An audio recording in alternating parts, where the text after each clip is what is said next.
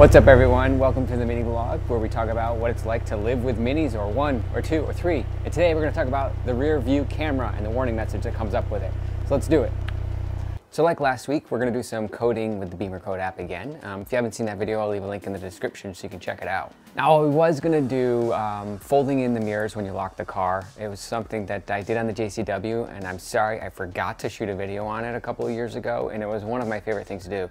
You lock the car, the power fold mirrors fold up. You unlock the car, they unfold. Unfortunately, not possible on the GP3. Doesn't have that capability, so we can't do that on this one. I'm really sorry about that. I can't show you how to do that. Hopefully you forgive me. You can show me you forgive me by going to theminivlog.com/store and checking out one of these cool shirts. I got all the flavors of the F56 models, and there's other models coming soon, so go check those out. But anyway, since we can't do the mirror fold trick when you lock and unlock the car, we're going to do another thing. We're going to remove the warning message that shows up on the backup camera when you put it in reverse. Now, not all models will have backup cameras, and not all models that have backup cameras will even have this warning message.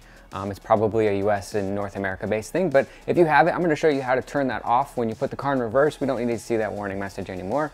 So let's go ahead and get in the car and start with the Bimmercode app. Okay. First things first, we're going to put in our OBD2 adapter into the port down here below. All right, that's in. Now we're going to take our phone and we're going to launch Bimmercode, and we're going to click connect, and it's going to connect to that adapter. So now we're going to go to the head unit. Okay, in the head unit, we're now going to scroll down to almost the bottom, and we see the warning section. We have the camera warning. So we're going to click on the camera warning. It says unassigned value right now. We're going to set that to not active. Tap OK, tap code, start coding. Send that code to the car. And when it's done, restarts the ECU, and we'll try it out and see if we get that warning message. Okay, it's restarting our ECU. And so now we're going to test it out. We're going to turn the car on, put it in reverse, and see if that little message shows up at the top. So let's go ahead and do that. Start the car.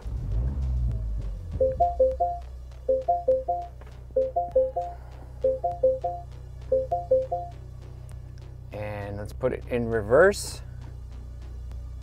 And look at that, rear view camera. There used to be a message right there. There's no longer a warning message right there. So yeah, we did it, success. Another successful coding using the Bimmercode app. Pretty cool. So that's gonna be it for this one. If you have any questions or comments, leave them down below. Give the video a thumbs up. If you wanna see more stuff about my life with minis, you can follow me on Instagram at theminivlog. And you can also check out these cool t-shirt designs we have on the store at theminivlog.com/store. And most importantly, when you see other minis out there, don't forget to wave. All right, I'll catch you in the next one.